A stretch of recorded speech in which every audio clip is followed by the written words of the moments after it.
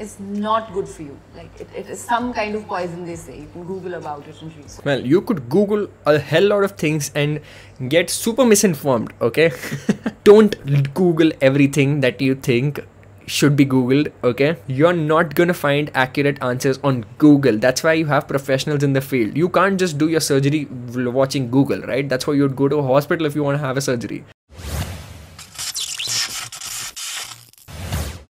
Alright, what's up you guys? Welcome back to my channel Zealocity, and in today's video I'm going to be going over this Mouni Roy's What I Eat in a Day video that Pinkvilla posted, because Pinkvilla is my favorite. Yo, we be jamming Pinkvilla, like every video that Pinkvilla makes I hop onto it because that's the Zealocity trend.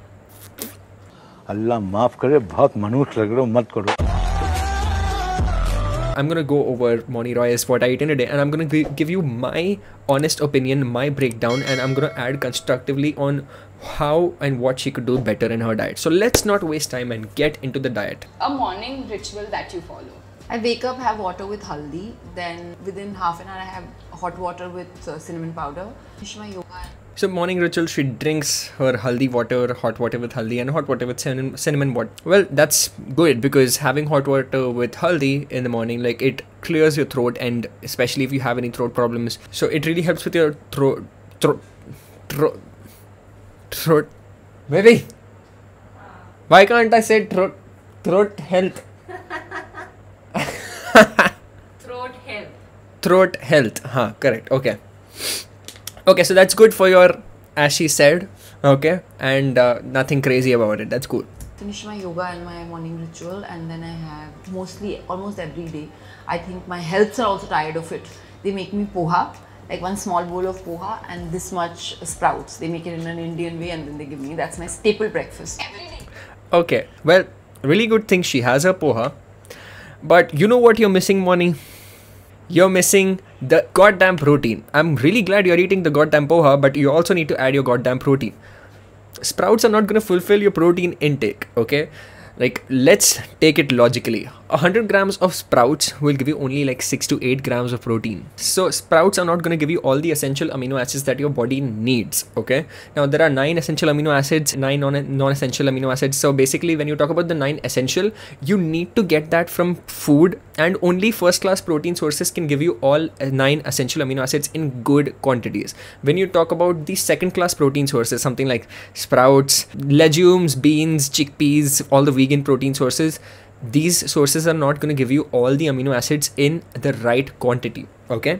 It's a very well-known fact that methionine is lacking, is in very less quantities, okay? Lacking as in very less quantities in the dal, sprouts and chickpeas and beans, everything. So it's better to add a first-class protein source, something like curd, something like cheese, something like paneer, eggs, chicken, a lot of protein sources that you can add, okay? A whey protein powder, a plant protein powder, because plant proteins have all essential amino acids due to the combining of their elements and ingredients. So that's one thing, okay? But you need to make sure that along with your goddamn poha, you need to eat your goddamn protein too, okay? So a workout that you swear by the most.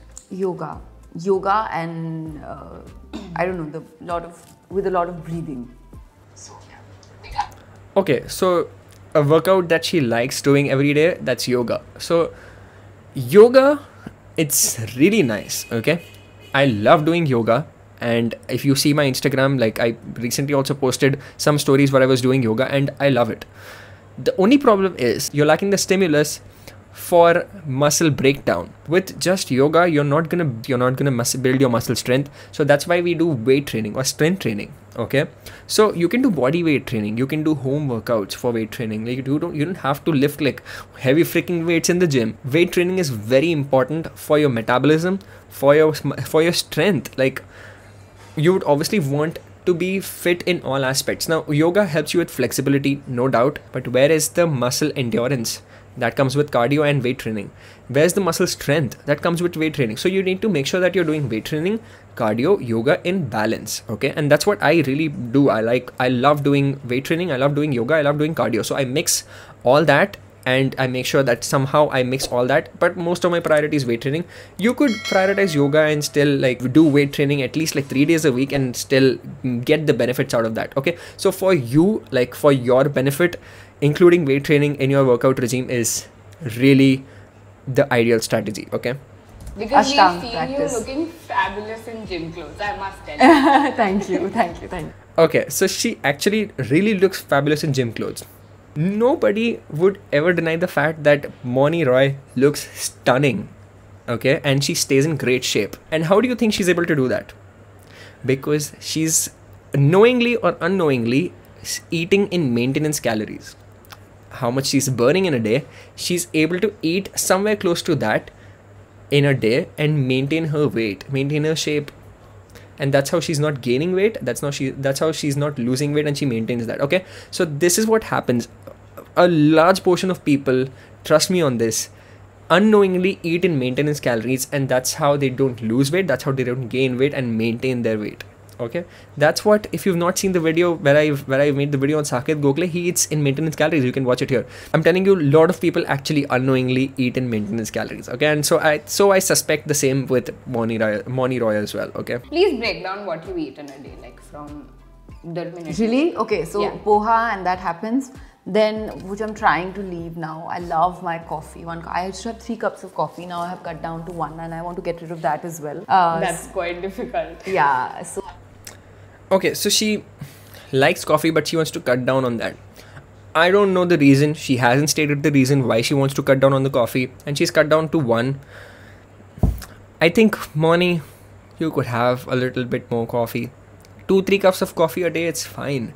Unless you're actually getting addicted to it and you really don't want yourself addicted to coffee. I really love coffee. I wouldn't say I'm addicted to it, because like some days I don't have coffee at all and I feel fine. But usually I do have 2 to 3 cups of coffee. That helps me work better. That helps me go through my workout better. So if that's the case with you, enjoy your coffee. Just make sure that you don't have it too close to your bedtime. Make sure you have your last cup of coffee 5 to 6 hours before bed. That's how it doesn't disturb your sleep. Okay, so that's all cool. But anyway, let's go ahead with that. usually lunchtime. So there I have a full meal. 1 bowl of rice with all the possible sabjis that has dal, saag, sabji, everything. It's full Bengali meal. Then after that, if I feel hungry, I have a fruit. Okay, so her lunch is mostly like a very full Bengali meal, which is like dal, sabji. Well, if you're a Bengali and if you don't eat rice, then that's like, are you even a Bengali? Because I'm a South Indian and I can't live without rice. And I know that Assamese, Bengalis and South Indians are those categories of people that cannot survive without rice. Okay, so that's there. But again, I'm gonna say it, and it's about the goddamn protein. I really think that just dal, vegetables and rice it's not going to give you the amount of protein that your body needs. Okay, so just increase some curd in your meals, some first class protein sources, curd, cheese, paneer. Again, add some soya chunks. At least that's a good protein source, I would say. Fish, Bengalis. So again, something that you can add, Mouni. And after that also I feel hungry. I have lots of dry fruits, 1 full mutti. They're the best source of vitamins. One must have actually 2 mutti of dry fruits.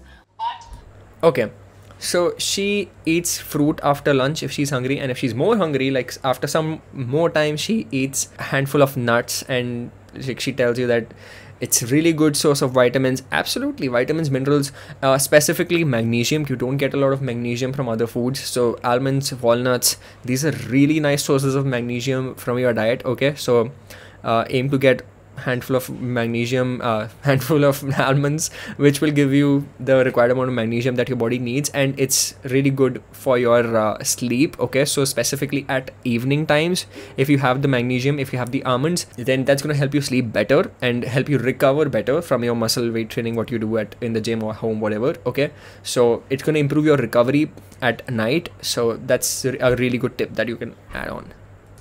Make sure you soak the almond in the water, because not only is it better, also the outer coating is not good for you. Like it is some kind of poison, they say. You can Google about it and read. So always soak it in. Well, you could Google a hell lot of things and get super misinformed. Okay. So fear mongering should be avoided. Okay, and I really don't like it when people tell you, oh, don't have this, it's poison, don't have this, it's that. Don't fall for all these fear mongering crap. It's the bitter almonds the wild bitter almonds that actually are poisonous and can have basically hydrogen cyanide, okay? And if you have like 50 bitter almonds in your day, that's what's gonna kill you, okay? But not the sweet almonds that you get in the market. Those are pasteurized sweet almonds that you can safely consume even raw, okay? So do not worry about it. But yeah, if you want to soak it, then that's cool.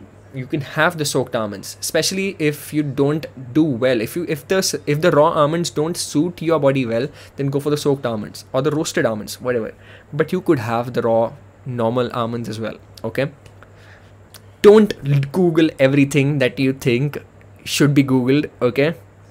You're not gonna find accurate answers on Google. That's why you have professionals in the field. You can't just do your surgery watching Google, right? That's why you'd go to a hospital if you want to have a surgery. You can't just do anything without professional supervision, okay? So it's always better to consult a professional, or maybe not just me. Like, I'm not telling you to take me as a professional. There are lots of other professionals as well, okay?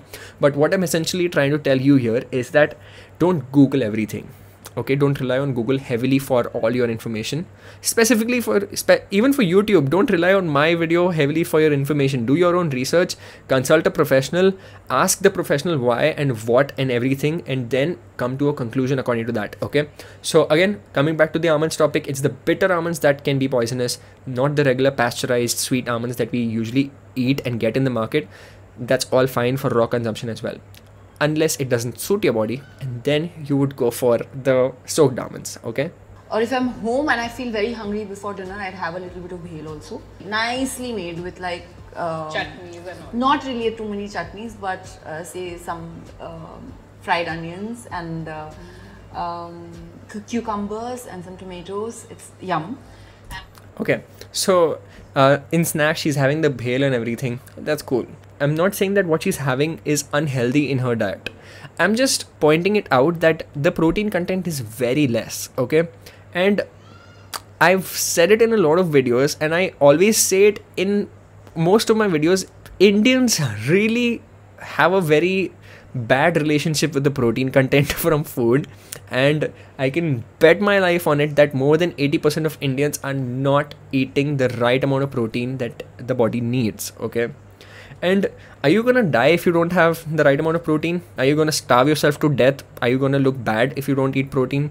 So people are gonna tell me, oh, Mouni looks so nice, she's not eating her protein as you say. Zealocity, you don't know anything, you just blab or eat your goddamn protein, you don't know science, you don't know nutrition. Well, it's just that if you want optimal health, optimal functioning of your body, optimal energy levels, optimal hormones, then you would really want to get the protein in your diet, okay? And it is scientifically proven. It's not just कि मैं नींद में से उठ के बोल रहा हूँ कि eat your goddamn protein.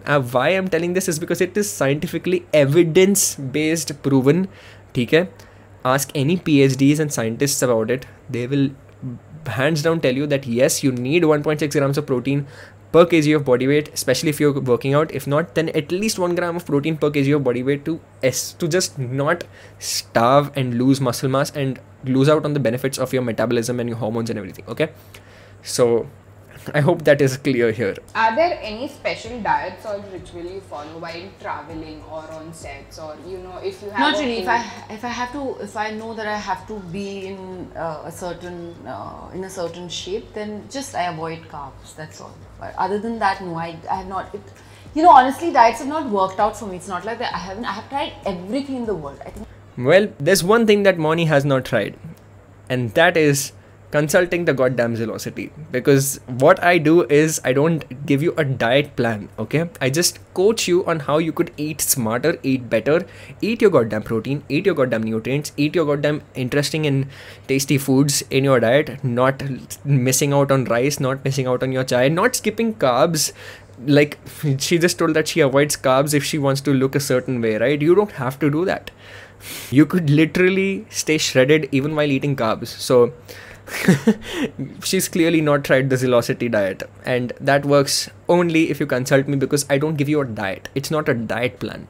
I help you, I coach you where you can sustainably lose weight. It's that simple. I think when I did keto, I did it about 2 weeks, and then I had a small intestine infection. When I'm not eating rice, I'm such a crabby person. I can't concentrate on anything that's happening. Okay, so see, Bengalis cannot live without rice. So why the hell would you want to do keto? I'll just mark out these categories of people that should not do keto, okay? Number 1, there's Bengalis. Number 2, Assamese. Number 3, South Indians. Number 4, nobody. Like, you do not have to do keto to lose weight. It's just a pathetic way of trying to lose weight in a few weeks and then feeling like stupid about it, and then going back to your routine and gaining your weight back. Okay, I don't have any problem against keto. It's just that it's not sustainable, and literally almost everyone with the right mind would vouch for it. Okay, the only kind of people that can do keto are the ones that really like having a lot of protein and fat and not having a lot of carbs. There are some people like that. Weirdos. But there are people like that, okay? And if you're one of those people that can actually like not have carbs and like just protein and fat for sustainably, like for a long term, then that's all cool. Finally, in the last 1.5 years, I've come to, and also my nutritionist, she's really helped me. She's given me these cups of what should be what quantity. So, and I have realized that, you know, not really if I stick to that, not that I'm losing weight, but I don't put on either. So I have finally found, I think, my balance. That is what I was saying. Like, you got it right, but I'm just putting it in more technical terms. It's just that you're eating your maintenance calories unknowingly, clearly, okay?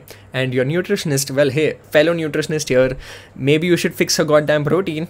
Just saying. So she's found her balance, she enjoys her diet, it's all cool, I like it, she likes it, the nutritionist likes it, but the nutritionist should also be putting the protein. That's what I don't like, and I would really want the nutritionist to add the protein, and I would like Mouni to have fish because she's a Bengali. Maybe she's a vegetarian, but she could have paneer and eggs, and some people are vegetarians and they have eggs, so vegetarians can have eggs, and I hope you get the point. And your cheat meals? Fries with piri piri. I actually also really love Italian food.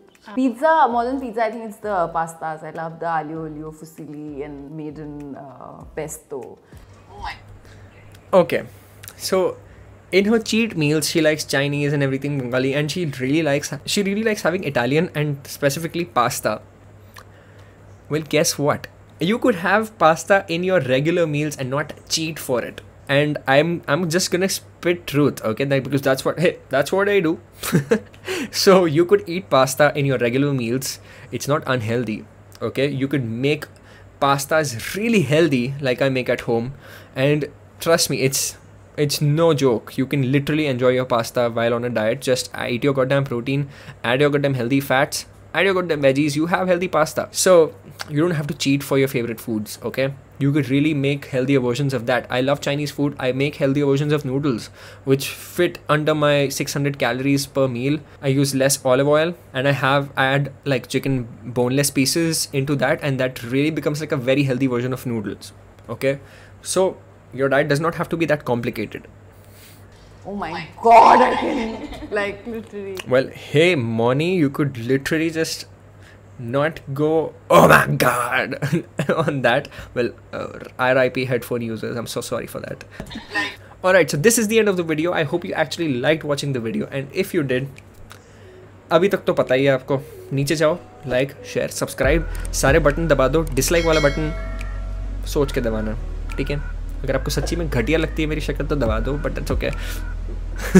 Subscribe to my channel if you haven't already. Also click the bell icon if you want to get notifications whenever I post videos. That would be really amazing, right? And if you want to hit me up for my personal coachings and video consultations, then this is my Instagram. You can head over to my Instagram and I would love to help you. And again, thanks for watching the video. I'll see you in the next video.